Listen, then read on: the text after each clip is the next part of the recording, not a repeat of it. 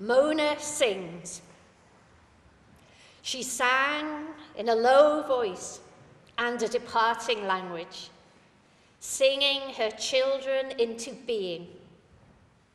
She was there, in the hope of the milkmaid in the parlour and the cow giving good, rich milk, and the prayer of Blessed Mary.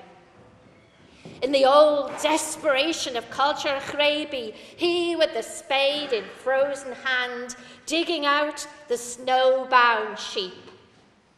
In the small rebellions of Ilya MacClose, subverter of the springs and watercourses, a turner of tides.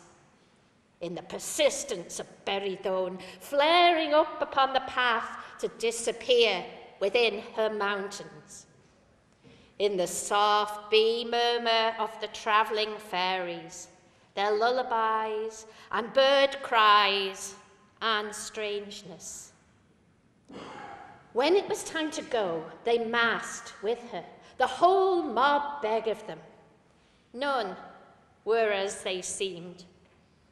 Between the long notes, there were surges, gaps, and breathing space for others, who might also choose to sing beside the living once again.